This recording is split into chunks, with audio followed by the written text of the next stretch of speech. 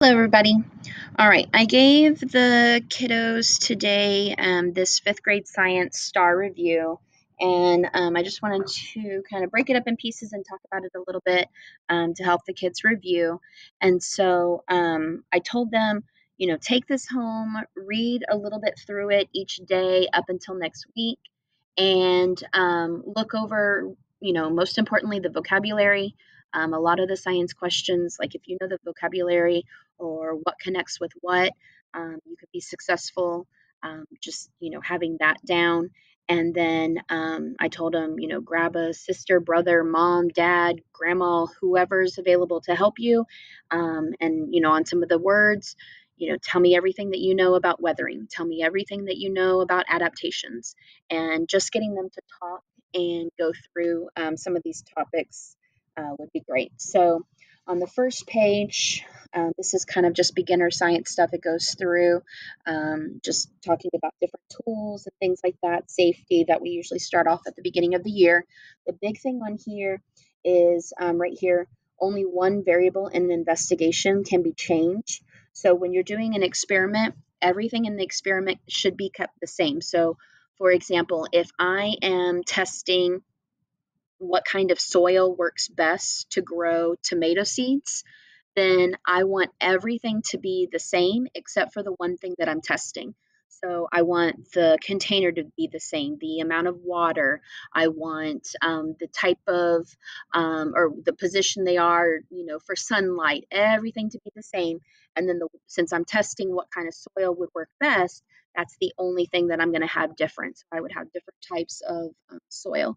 So making sure that there's only one variable that's changed makes you have reliable data. All right, on the other side here, sedimentary rock.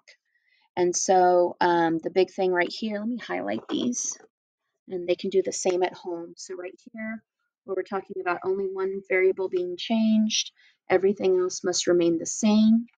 And then on the other side here, so then it just gets into safety, which that's just common sense here. Over here, fossil fuels and fossils, okay, sedimentary rock was where I was at.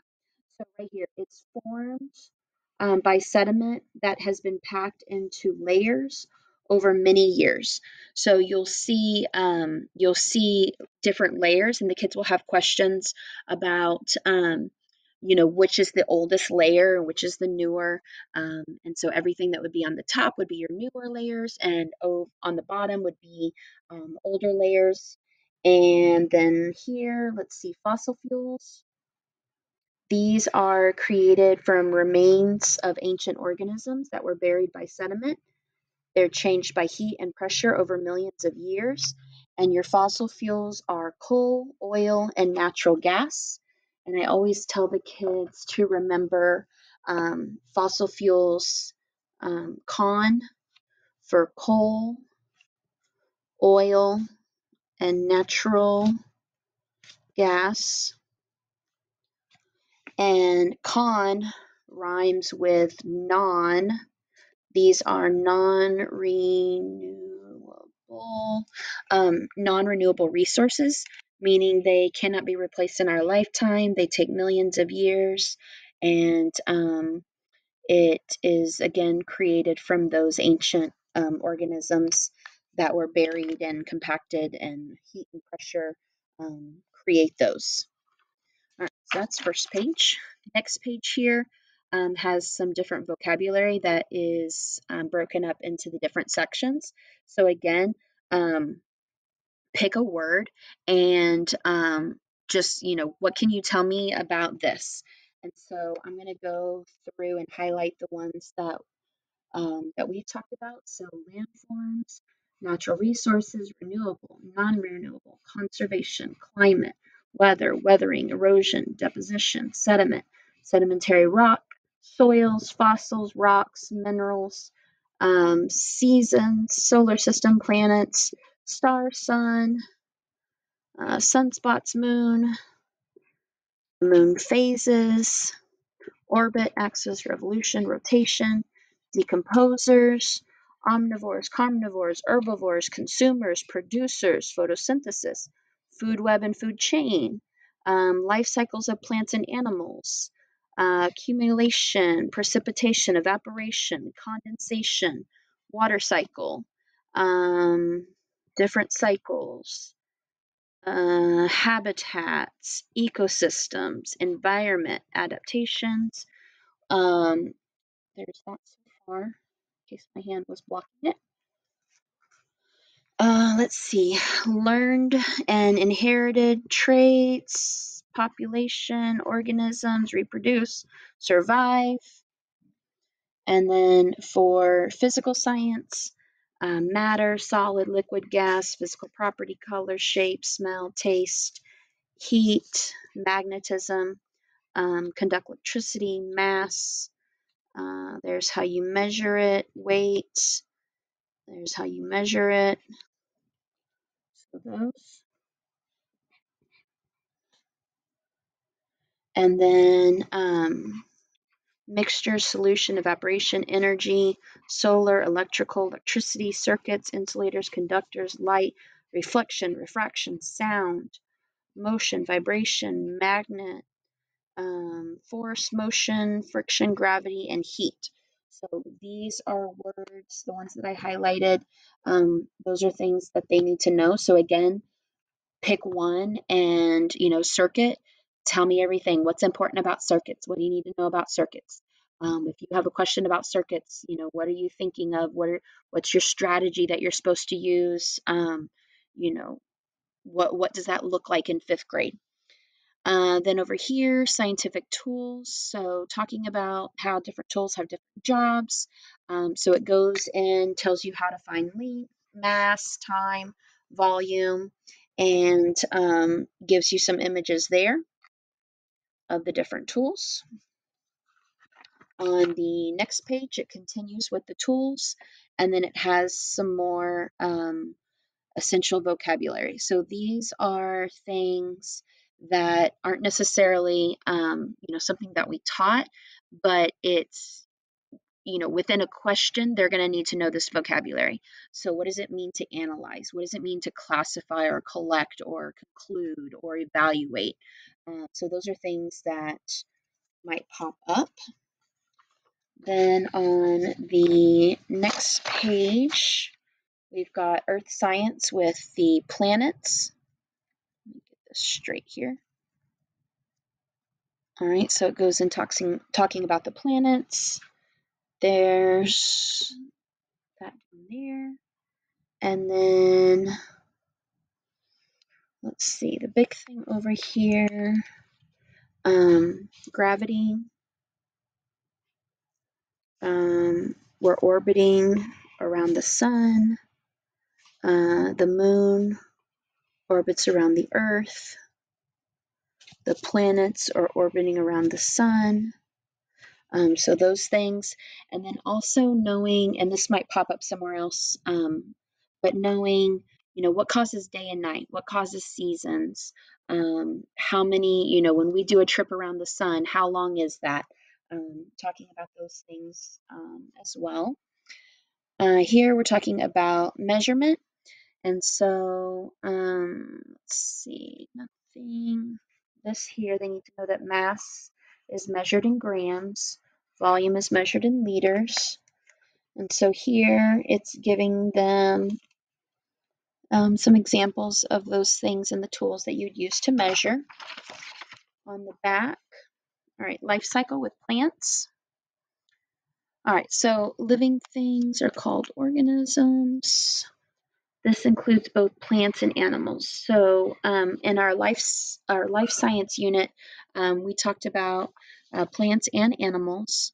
And so let me see some big things here to make sure. Photosynthesis. We learned that plants make their own food. Those are our producers. And this is how they make it. We spent a lot of time on adaptations, and when you see that, just knowing adaptations has to do with how can either the plant or the animal, like what do they have on their body, what's structural, or what's a behavioral adaptation that's helping them to survive in their environment. So then it goes through and it gives some examples of each of those. And then down here we talked about how seeds can be dispersed. And so wind, water, or animal movement. And again, that's helping the plant's chance of survival. And then it goes into some more examples about that. And then talking about how traits, all plant traits and behaviors are inherited. So unlike like an animal, a dog, it can learn how to sit. That wasn't something that it inherited. It was a learned behavior. In this page over here, Earth Science, Earth and Sun. So Earth rotates on its axis. This can give us, here's what I was talking about. This gives us our 1 day, night and day. So when we're facing day, when we're not night, Earth revolves around the sun. That takes 365 days. We have different seasons. So this all has to do with the tilt. And so this part right here, this guide right here is important when we are facing towards. So here, when Earth is facing towards the sun, we could say that the northern hemisphere is receiving summer, but here the northern hemisphere is facing away from the sun, so we're having winter. And then here showing the tilt, and so if the Earth wasn't tilted, we would just have one season, but because there's that tilt, we have our 4 different seasons. And then this is important right here.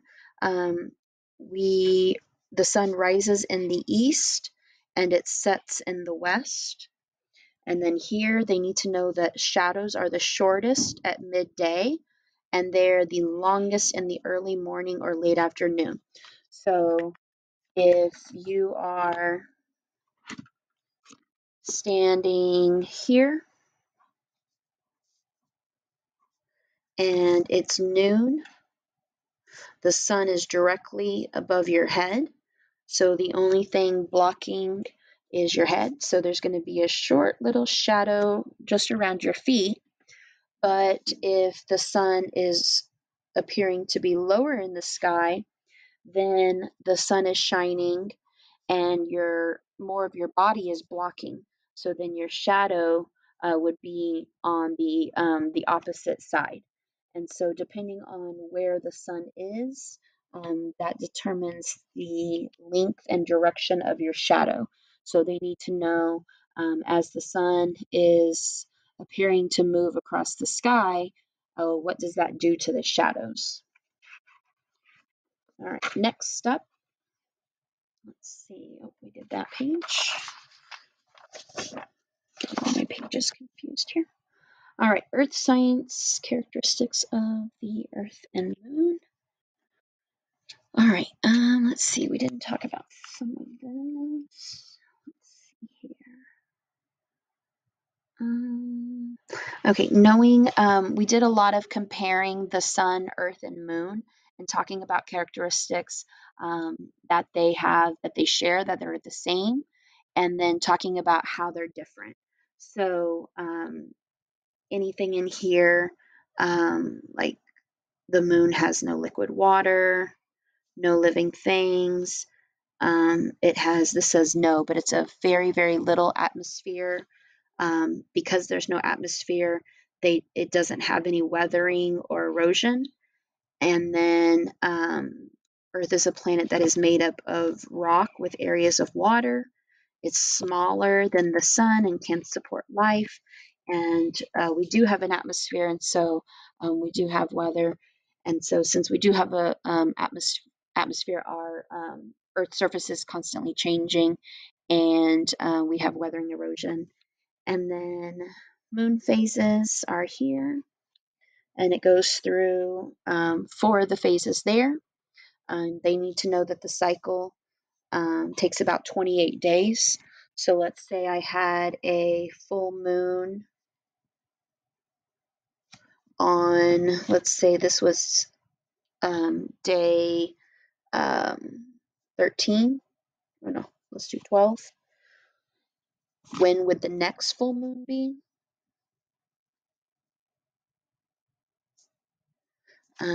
It's 28 days. We just kind of round up and say it's about 30. So if I say it's about 30, then I'm going to add 30 to that. So the next full moon would be on day 42.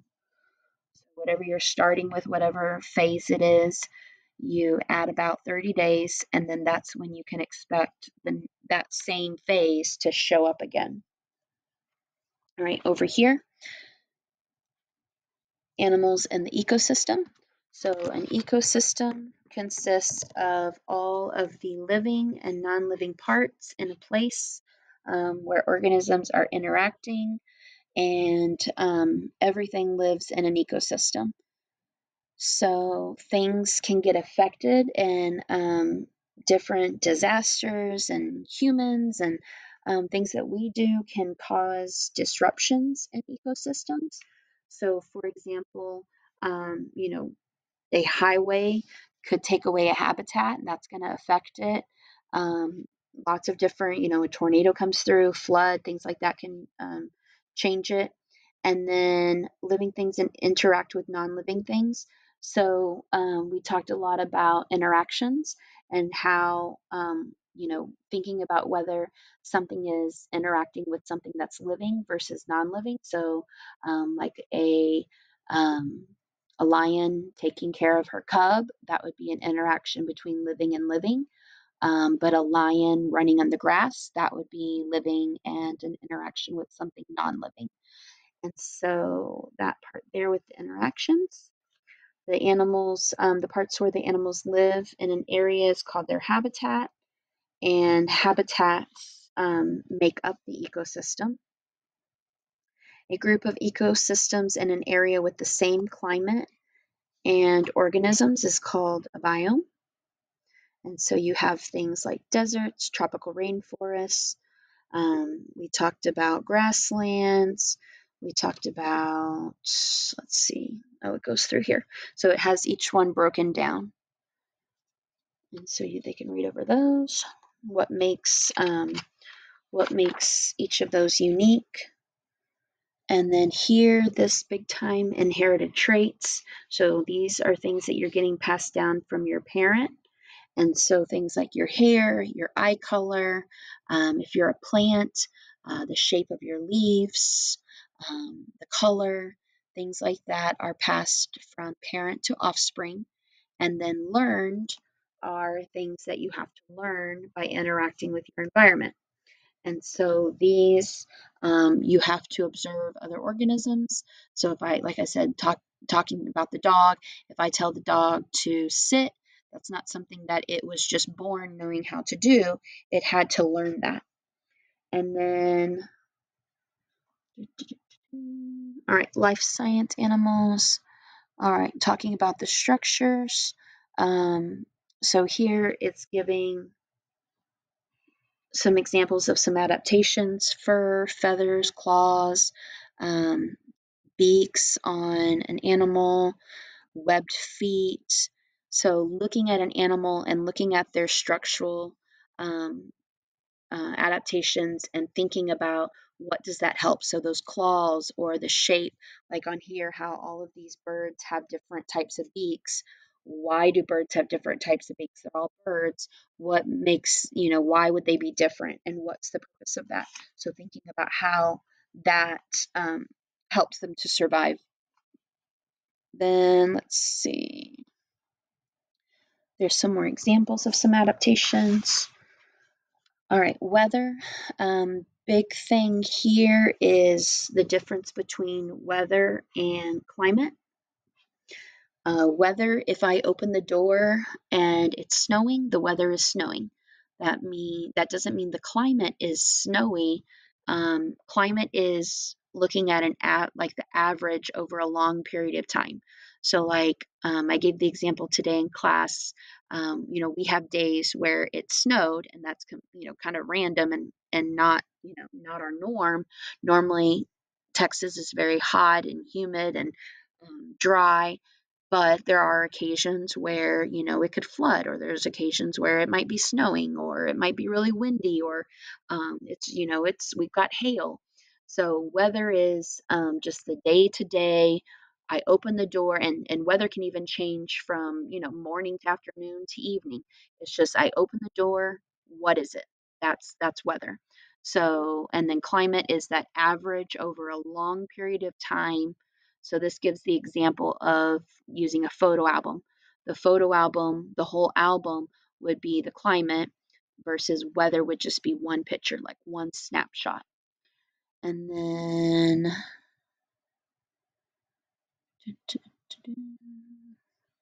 here,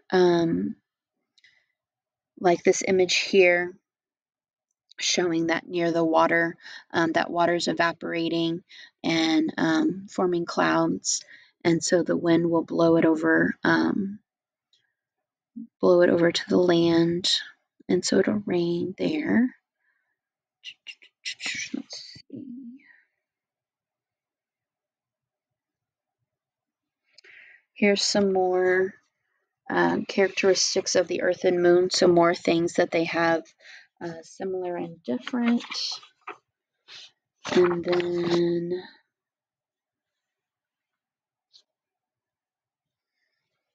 the sun is providing us with heat and light.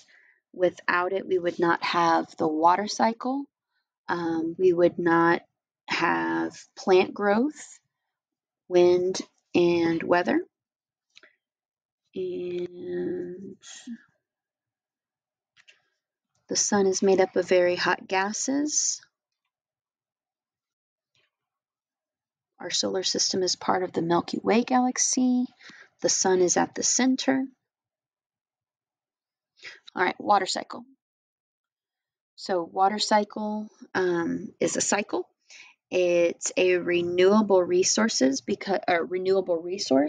because it is constantly and continuously replenishing itself. And so remember we said things that are non-renewable are taking a very long time, like millions of years to replace. This is a continuous thing, so we say that it's renewable. And again, we would not have it without the sun, because the sun is heating the water, causing that evaporation. And so the kids need to know what each of these means. And then they also need to know these, where, like, how it's evaporation is taking the liquid and turning it into a gas. Condensation is taking that gas and turning it back into a liquid. So each of these, they need to know how to label. They need to label each of the parts and what's happening.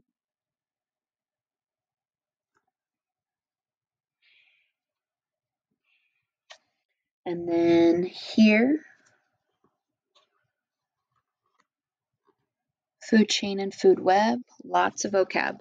Decomposers, predator, prey, producers, consumer, herbivore, carnivore, omnivore, food chain, food web. Need to know all that. Then animal life cycles.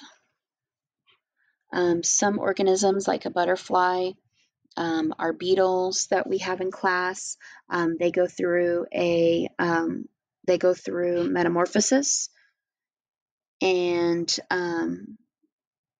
this is showing some examples here. Then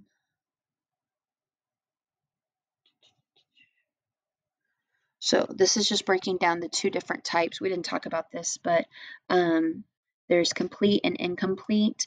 And so if you notice on these, the baby doesn't look like the adult. So for example, if I had a puppy, my puppy would look very similar to what it's going to look as an adult.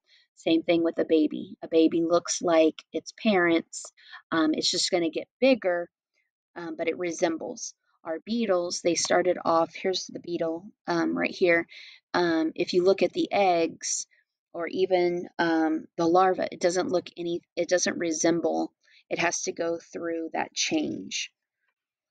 All right, so that's metamorphosis.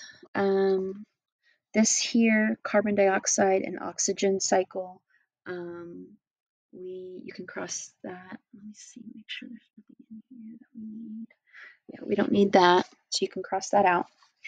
All right, sand and soil. All right, this we talked a lot about in 4th grade. Their 5th grade STAAR covers things from 3rd, 4th, and 5th. And so this was a really big topic in 4th grade. And so talking about soil, soil is weathered down rock that contains minerals and air, water, decayed either plants or animals, gets broken down and becomes part of the soil. Topsoil, what would be on the top is the most has that most nutrients, because if you think about it, if an animal or a plant dies, that's, it breaks down and becomes part of that top part, and so that's where you have a lot of the nutrients.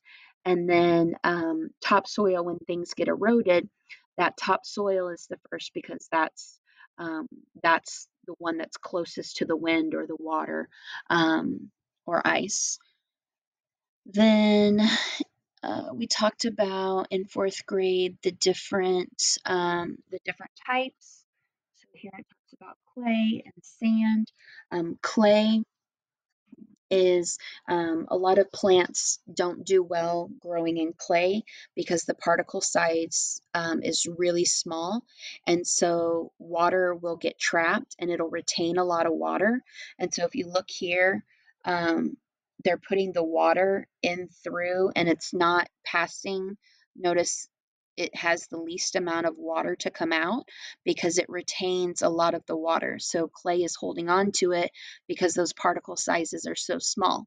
Versus gravel, gravel has the most water that drained out because gravel has big gaps, and it's a very large, it's the largest particle size, really, really big pieces that you can see with your naked eye. Versus clay, you would have to get a microscope to see each little individual part. So the gravel, the water just goes right through. There's nothing holding it. So clay doesn't do very well because it'll pretty much drown and rot the root, because those roots are just sitting in that water. And you want a good soil that will have the water be able to drain all the way, not all the way. You want it to get what it needs, and the rest that's extra to drain out. Sand is another big particle, so you can see it's got more water than clay. Sand is not good because you want some of the water to retain, because you want the roots to be able to get that and have access to that water, but you don't want too much. So sand is letting it pass through, and the plants can't absorb that water, and so they're going to dry out. Then here, all right, most beaches are formed by deposits of sediment. So as the water is bringing in those sediment, it's getting dropped off or deposited. That's your deposition. And then beaches can change their shape due to erosion during storms, or just because if a wave is coming up and hitting, like let's say the side of a cliff or a beach, that's slowly breaking it down. And then, like this is saying, ocean water can weather away rock found on land and form the sand that covers the beaches. And then here, going back to sedimentary rock, this, like I was saying, can be used to tell a story about what things looked like a long time ago. So you can look at the different layers, and you can look at fossils that are found in there. And those fossils will tell you, what's older, what's newer.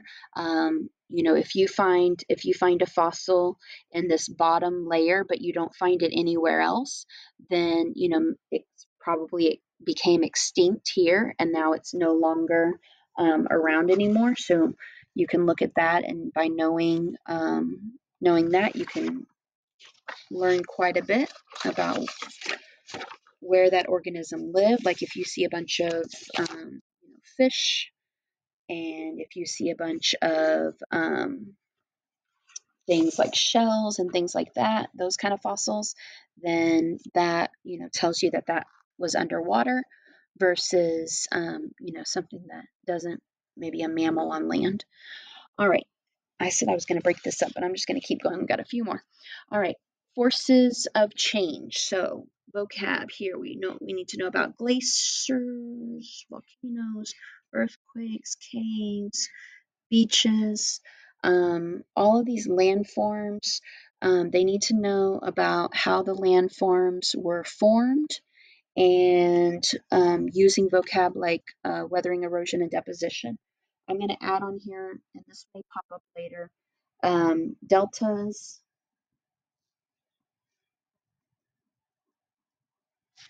canyon,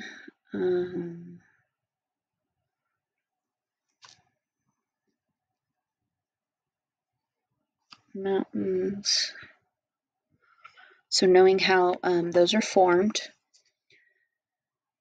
And then here, getting into natural resources. So natural resources are things, things that we use that are found in nature. So like we said earlier, things can be renewable. We can use them over and over again because they are easily replaced and can be replenished in our lifetime.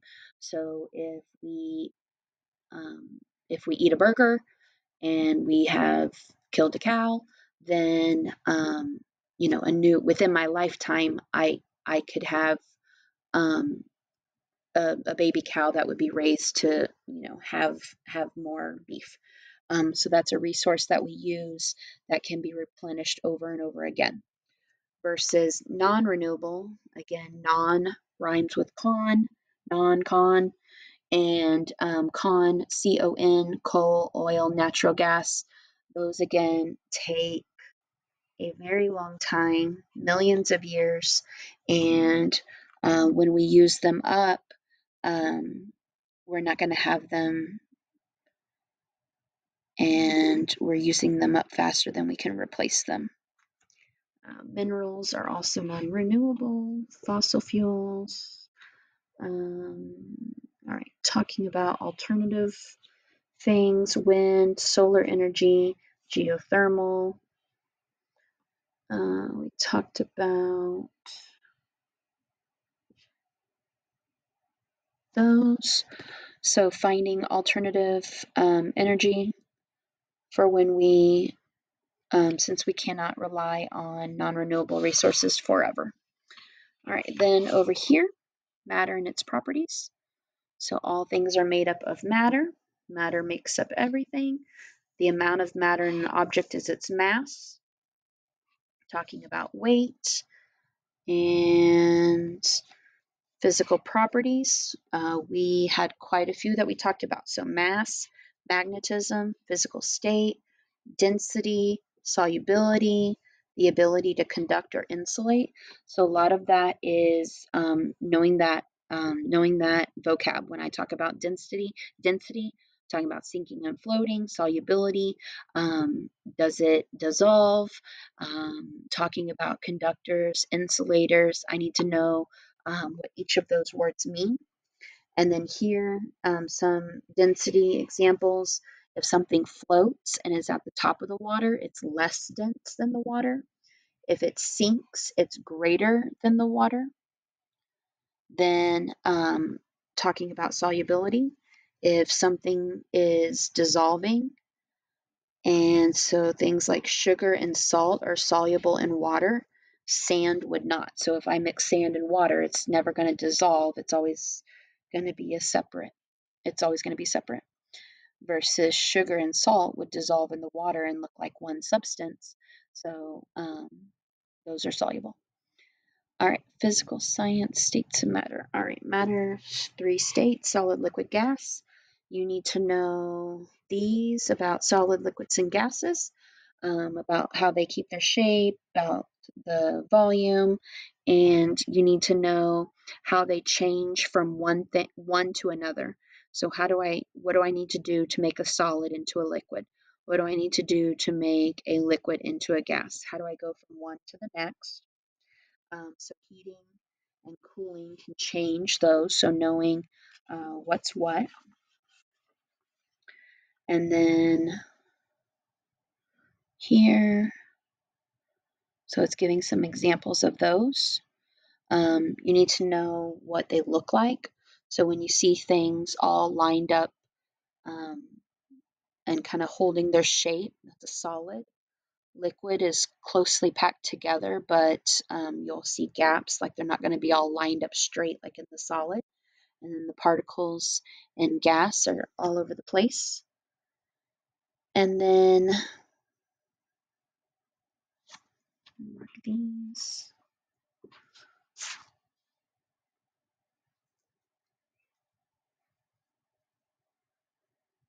All right, energy.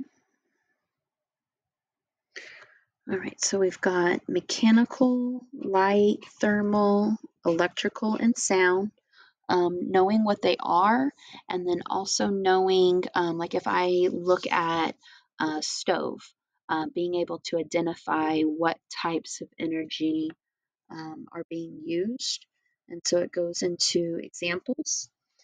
Then here, electric current is if you look here, you've got this pathway from your battery. So knowing when you're looking at the circuits, you'll have to find the pathway. So tracing the pathway. So we've showed the kids how to draw the arrows and see whether or not we make a complete path. And so if I'm leaving the battery and I'm going and touching this paper clip, let's say it's a metal paper clip, that would be a conductor. And so the electrons would continue to pass through there. So it would light up the light bulb, the wires connected to both the ends, those metal parts on the light. And then if it makes a complete path back to my battery, then I know I've got that complete pathway. And so the light would light up versus, let's say I didn't have a paper clip. Let's say I used a rubber eraser or a piece of wood or cotton or something like that that would be an insulator, then that would not make my light turned on. And so that was more of in fourth grade. And then fifth grade, we just kind of added more, like we got into parallel circuits. So now you've got different pathways going all over the place, and just being able to, turn on and off switches. And when we turn this on, what's the effect of it? Or when we turn this switch off, what happens to, are some of the light bulbs going to light and others are not? And so being able to, they need to be able to trace those. All right, here. All right, going back to landforms. And we know things like wind, water, and ice can change those. Weathering, erosion, and deposition, very big. Need to know the definitions of those. Oh, there's those things that I said. Oh, sand dunes, I forgot. Knowing how those are created, how they change. We have a song, weathering breaks it, erosion takes it, and when the motion stops, deposition drops. So knowing that weathering is that breaking down, erosion is you're taking those broken down pieces of sediment and it's moving to a new place. And then deposition is once, let's say water is moving something and it finally stops, it comes to a halt. That new place that it's been deposited or left is that process called deposition. Then here, all right, mixtures and solutions.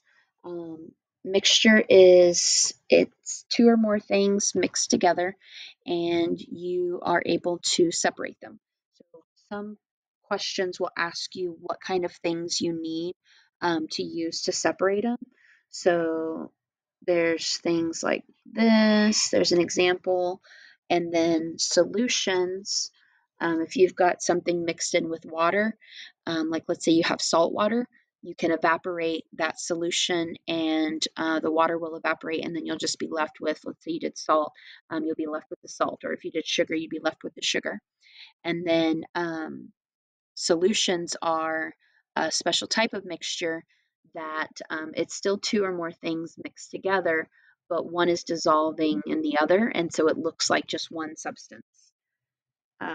Density, talking about what's going to sink, what's going to float. And so if you look here, the things that are on top, like the oil, we can say is less dense than the corn syrup. Corn syrup is more dense than the red dye water. So coming up with statements like that. All right, physical science force. All right, force, talking about pushes and pulls, friction, gravity, magnetism. With pushes and pulls, knowing which direction is what, friction, knowing those vocabulary will help you out there. And then here, going back to conductors and insulators, knowing the vocab, examples, conductors, metal, copper, aluminum, gold, silver, water, wires in the circuit, pots that are made out of metal, examples of conductors versus insulators, glass, plastic, rubber, air, wood, things that your conductors are going to allow those electrons to pass right through. So like in our circuit, when we had that paper clip, it made the light bulb come on, versus an insulator. If I would have put that rubber eraser, a rubber eraser is a insulator, and so that would not let it to flow through easily. And so knowing that we have protections, like when I'm holding the wire, there's a plastic coating around it, and that's to protect me. And then let's see here, light energy. You need to know the difference between refraction and reflection. You need to know that light travels in straight lines, and refracted means like here, where it looks like the pencil is broken or bent. And then reflected, like when you think about, when you look at your reflection, it's bounced, the light is bounced back. And so it goes through some examples there. And that is it. So this was a little bit longer than I thought it was going to be, but that's okay. So you can watch this video sections or all together, or go over the areas that you just need. Whatever you need, please let me know if you have any questions, and have fun studying.